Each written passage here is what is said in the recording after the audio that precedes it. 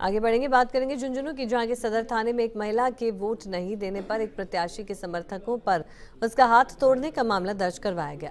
हंसासर गांव की गौरा देवी मेघवाल ने गांव के धर्मेंद्र और महेश के खिलाफ रिपोर्ट दर्ज कराई है कि 24 जनवरी को उनके गांव में सरपंच के चुनाव थे, जिसमें आरती भी चुनाव मैदान में थी।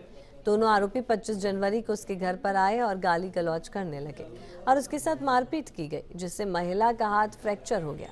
घायल को बीडी के अस्पताल में भर्ती करवाया गया और वहीं मामले की जांच डीएसपी एएससी एसटी सेल कर रहे हैं।